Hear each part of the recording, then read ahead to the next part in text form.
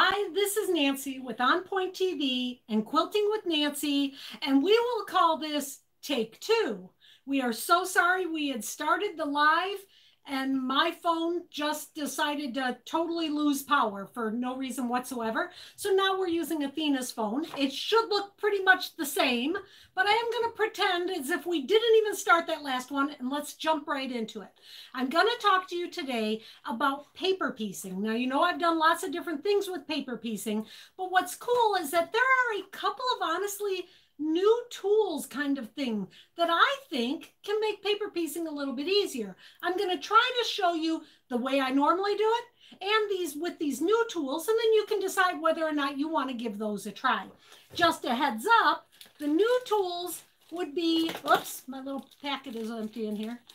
These new this is a precision piecing products from a company called Acorn. I think that they're located in Michigan. I believe that the product itself is made in Canada, and I purchased it up at Renee's House of Quilting up near the Traverse City area. If you ever get the chance, so here's a Michigan thing. Here's Michigan, Grand Rapids is here, and Traverse City is up there by your pinky. There's a couple of reasons why you might want to go to Traverse City. One, it's gorgeous up there. Two, if you like wineries, they've got them like by the dozens. And it's also near Lake Michigan. And everybody that's ever seen Lake Michigan will tell you it's the prettiest body of water they've ever seen. So when you're up there, stop and visit Renee at Renee's House of Quilting, or you can give Renee a call or check out her website. She doesn't have a lot of product on her website, but it would be a way for you to get a hold of her so she can tell you about this Acorn product I'm going to talk to you about. So Renee's House of Quilting. Also, we're going to use this pattern. So this is one from Sew Emma. You can purchase this pattern on firesidequilts.com. That's owned by my friend Laura, who's right here in Grand Rapids. But maybe we both want to move to Traverse City. You never know. So anyway, this block is what they call the economy block. Not sure why they call it that. I always look at it and call it a square and a square, but I guess that when you're adding more going around and around, you can call it an economy block. Either way, this is the product we're going to use. This comes with 42 sheets in each pack, and this is what the sheets look like. Where it's paper piecing, it's all printed out for you, and this is going to be a 6-inch block. You might notice, some of you, that this is the same designer that I did the pineapple log cabin about a couple months ago. We did that. Those are also available on Fireside Quilts. So this is what I made with the products so far. So these are the cutest little pirates. I love this fabric line. The center square was just the right size to be able to fussy cut for those little pirate ships to go in. This fabric is all available on Fireside Quilt. So she's got every one of these fabrics there so you can make one of these too. And I think I only used 1/4 of a yard, and I do have one more row to go on this. All right.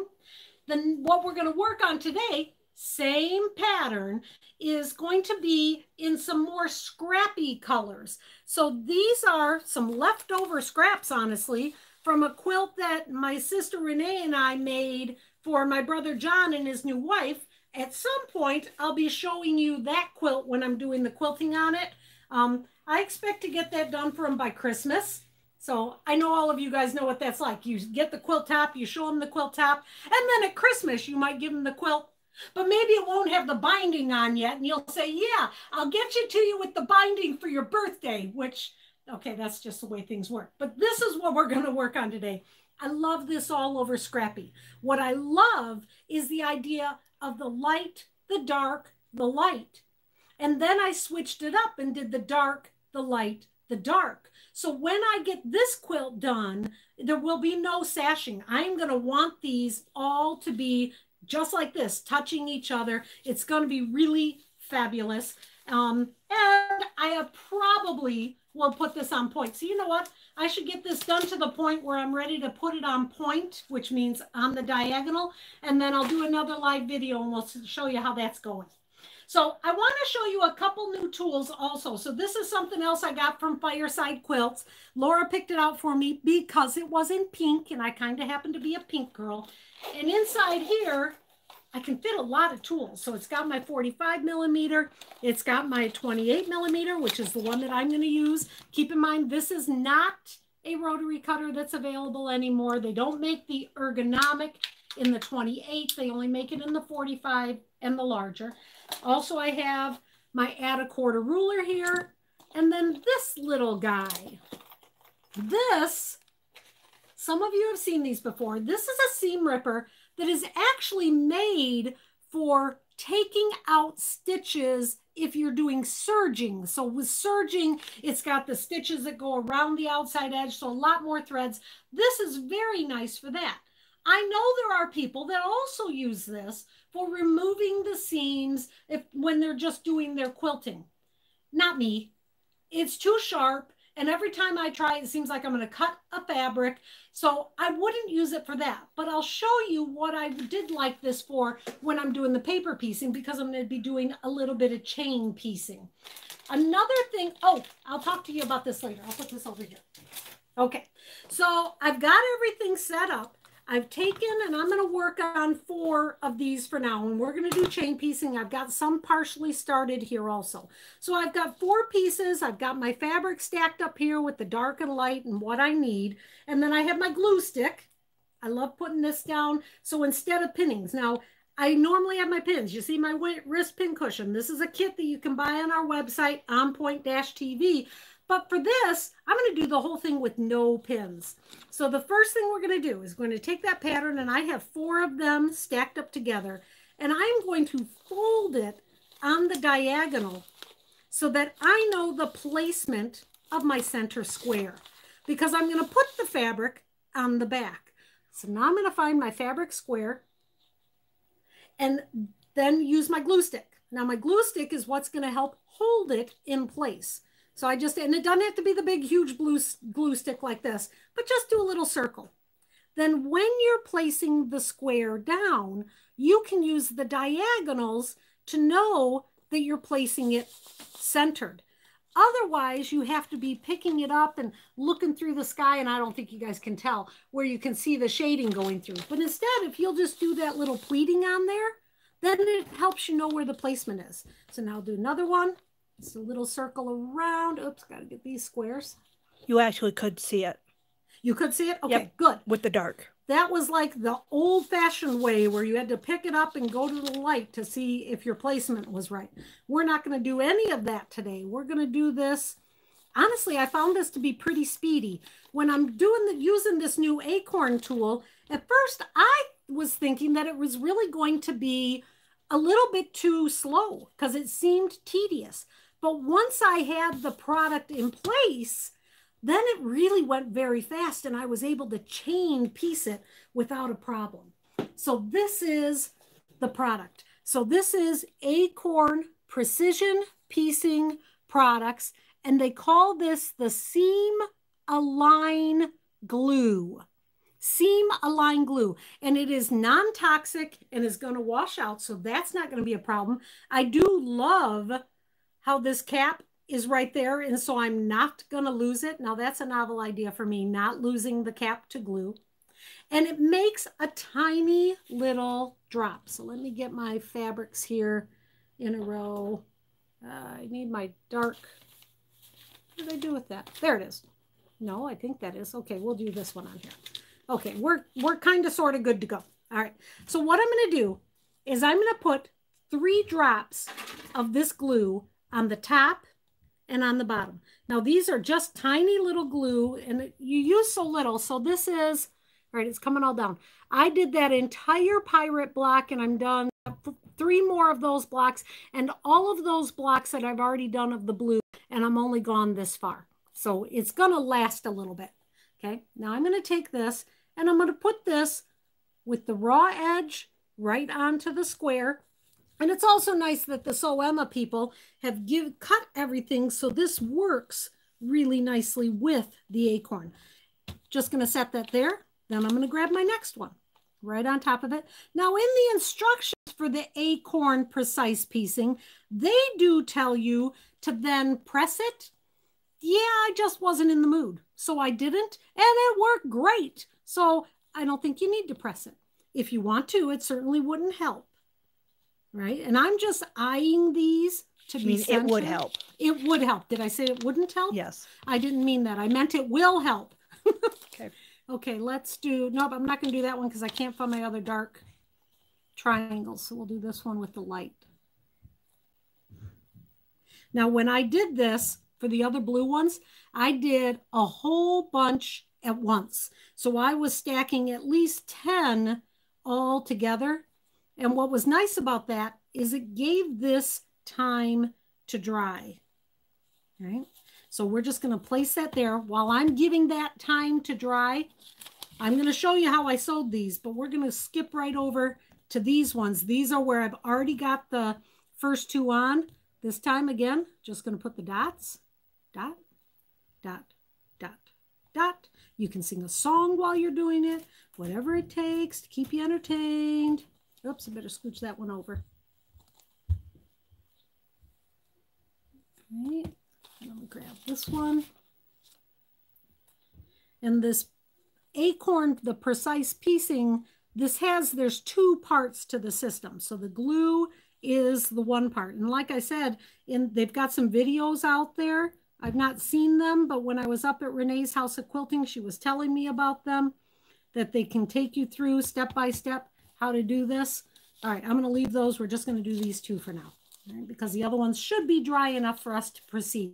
So we're ready to start sewing these. So I am going to cap my glue. Isn't that a nice idea? All right, scooch the table out of the way, and Athena's going to come on in. All right. So I have set my machine up with 100% cotton thread. I'm using the Superior Masterpiece thread in this particular time. I'm on my Performance Icon, my FAF icon, and I've set my stitch length to be a little bit shorter. So instead of 2.5, I've set my stitch length to be 2.0, and I have set it up so that the needle does not stay down. And I'll show you what I mean with that later. And I've set it up with my open toe applique foot. I want to see those lines that I'm sewing on. So with the open toe applique foot, I will have no problem seeing that. My paper piecing sections are right here. With this being glued down, okay, show it up a little bit. Okay, this is glued down. I don't have to pin this in place. So my pin cushion is being useless to me right now. I'm just going to flip it over. I'm going to go into position and start sewing.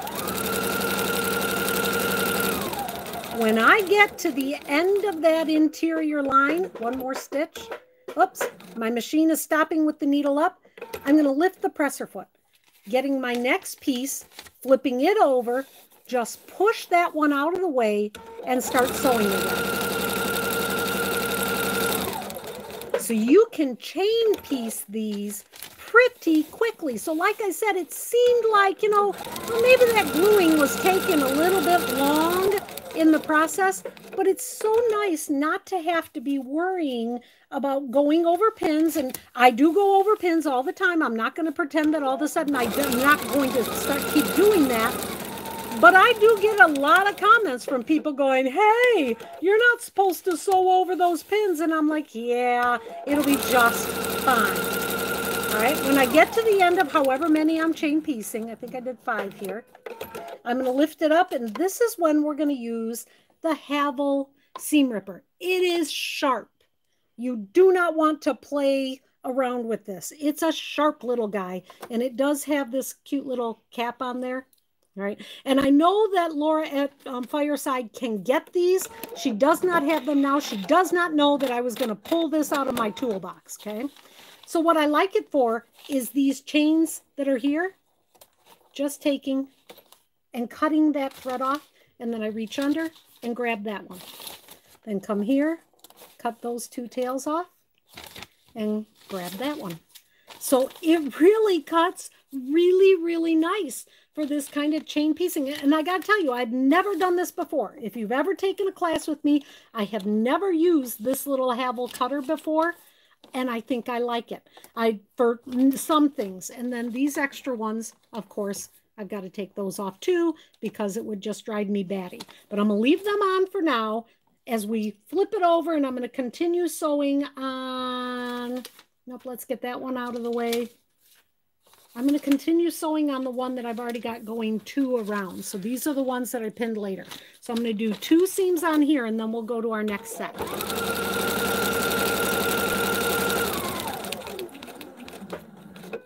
Lift the presser foot, next guy flips down. I'm not having to worry about the placement because these little guys are glued down really pretty securely with just those 3 dots of fabric. Oops, thread cutter.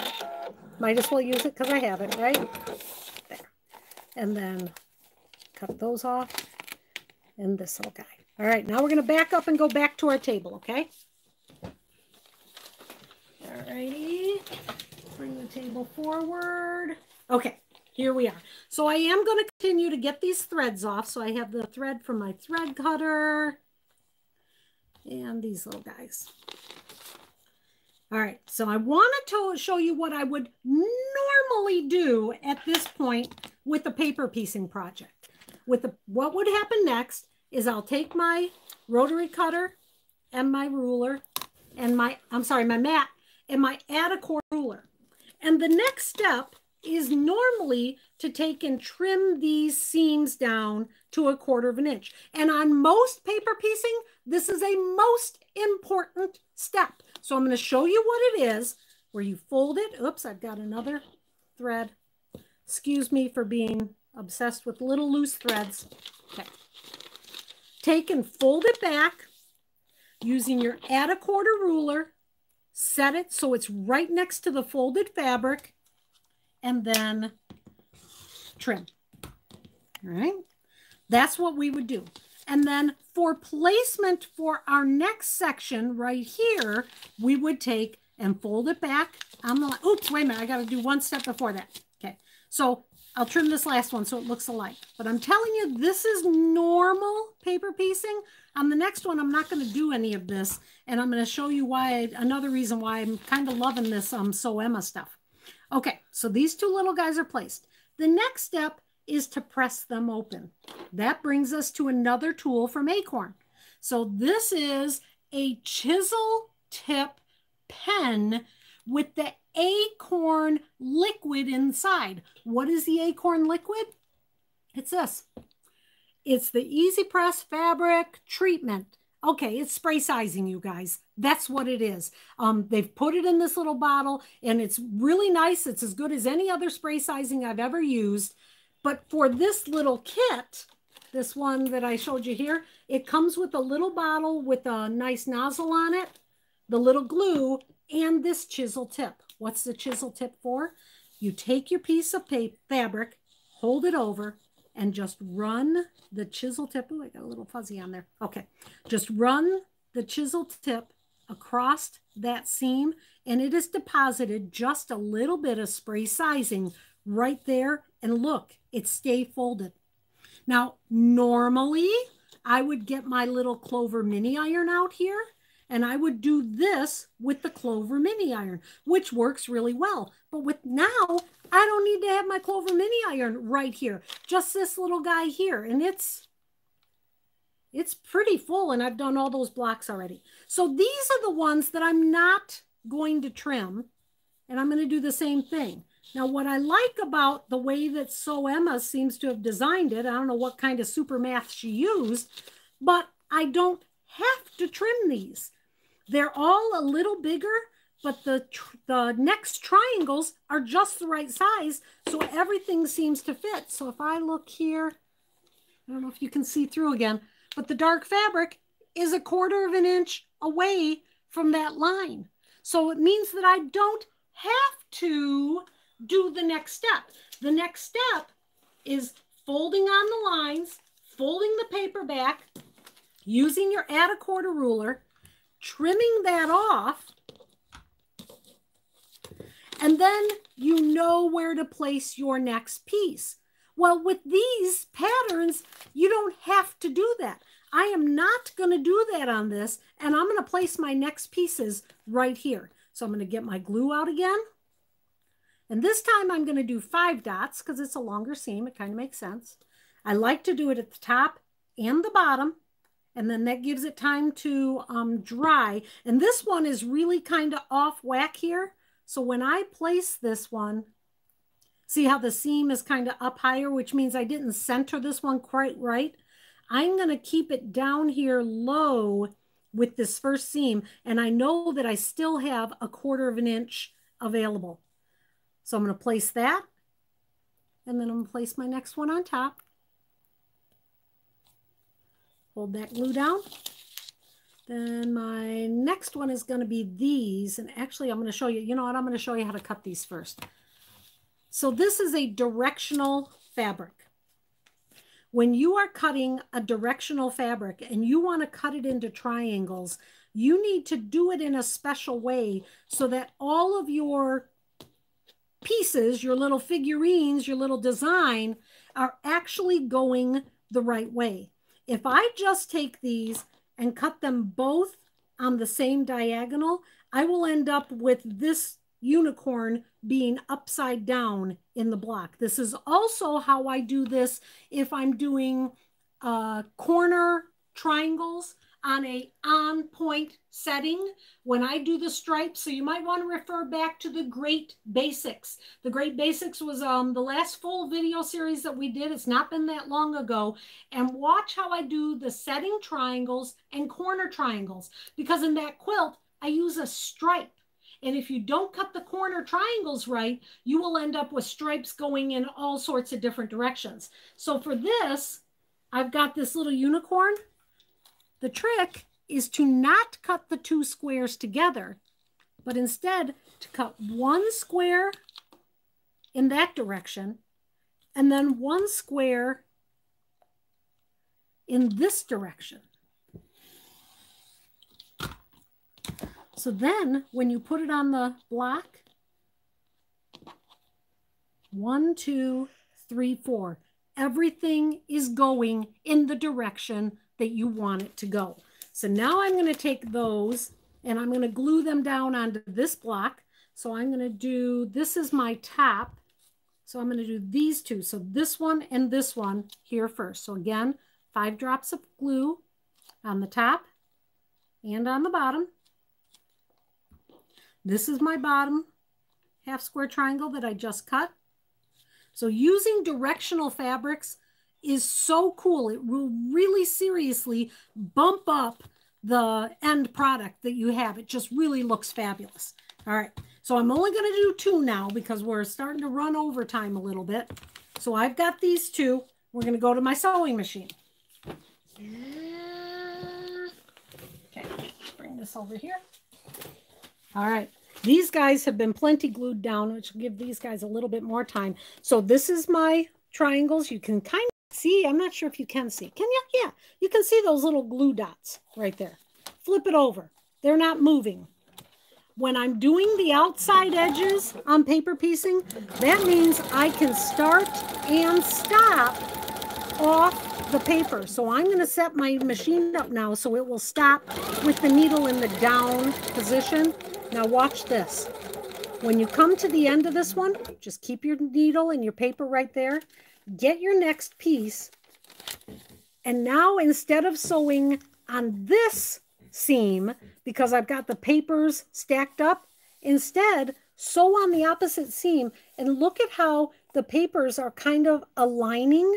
So really making it very easy to align that up. There's a lot of different things that I do that on. I'm working on a series now that's called the 8-block sampler.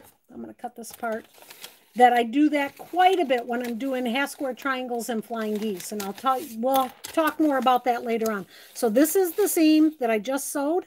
Now bring the next one over. Whoops, got to flip them over. This is the next one I'm going to sew. Just line them right up at the same angle. And sew away. So that's the second large triangle for this one. I'm going to reach to the back. I normally would do at least 10 blocks at a time. I rarely would do just 2. This one, the glue wasn't quite dry. Kind of fell off. Okay. There. All right. He's stuck back on. Oops. Got to go this way. And same angle again. And continue.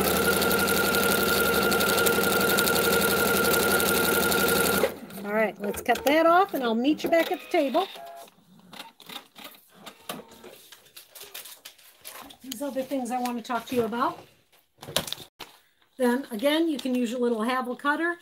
Cut that little guy off between there. And this is so dangerously sharp. I want to put my cap on. Beep. Okay. And then we're back. Here, again, we can use the little chisel tip applicator. Just hold your triangle in place. Run this chisel tip. Well, that was hard to say. Run the chisel tip right on the seam, and it just deposits a little bit of that spray sizing or whatever that magic. It's not fair for me to call it spray sizing because it's calling it, and I should call it by what it is. Easy press fabric treatment. So you can deposit the easy press fabric treatment right on the seam. And then just like with the other ones, I would then take my glue dots. I'd go bada boom, bada boom, bada boom, bada boom. Place those right there. And then I would complete that block in the same way. All right. So I'm not going to do that for you just because that would kind of be repeating. Do know that after you get that done, then just like with all paper piecing, I'm going to want to give it a fabric treatment afterwards before I actually cut it out. So I took my Acorn Precise Piecing Fabric Treatment and I put it in my Mister bottle. Because you already have a Mister bottle, you've got something at home that'll spray, so it doesn't come in a spray bottle. It comes in the just the like container like that. I just put it in my Mister bottle. I think these are also available at Fireside Quilts. So there you have it. Some cute little techniques, some new little tools to use. Let me shut this glue. I'm going to get this little guy done maybe next week. We'll put this little guy on point, okay? Some other things that I got up at Renee's, something you might want to look for, are any of the AccuQuilt dies. I do not have an AccuQuilt machine. I have a Big Shot machine, and I use the AccuQuilt dies in my Big Shot machine. But if you're ever looking for any of the AccuQuilt dies, Renee's House of Quilting, actually, she's a full dealer with all of those. So she's got all of these dies. You're going to see me using this when I'm working on one of my Lone Star quilts that I did in the Lone Star series. So if you ever want to do a Lone Star, we got a whole series on that too. But there's one of them that has these purple setting squares and triangles. And I have been wanting to figure out what applique design I want to put in those. This is what it's going to be. So that's going to be fun. Speaking of Lone Star, I just have a new book. So when I taught the Lone Star video, I taught you how to make the charts for figuring out how much fabric you need. Well, now I have put them all in a book form. So this is not on the website at this very minute. So it is September 10th? September 10th, 2020. I don't have them on the website yet. I got to call Gina. They literally, Athena and I opened the box when she got here. So they are here now, so I'll get Gina to put them on, but it's going to give you the instructions, not the instructions, the charting for doing Lone Stars, either in 3x3 up to 10x10, which is king size. So I'm really, really excited about this. And on the back, Teresa actually put a picture of my kitties, and that was so sweet of her to do that when she did the editing. There, that was a rush of a day. Start doing a video and stop a video and start a video. And now we finished the video. Thank you very much for watching. I hope you liked it. If you did, give us a thumbs up. Please follow us, subscribe to our channel. We have a Facebook group where you can kind of share any quilts that you're working on. We have a Facebook group just for this, but also Nancy's Show and Share. So you can go there and love to see any quilts that you're making. Please, please, please like us on Facebook, share the projects you're working on. If you have any questions, contact me at quiltingwithnancy@gmail.com. Have a great night.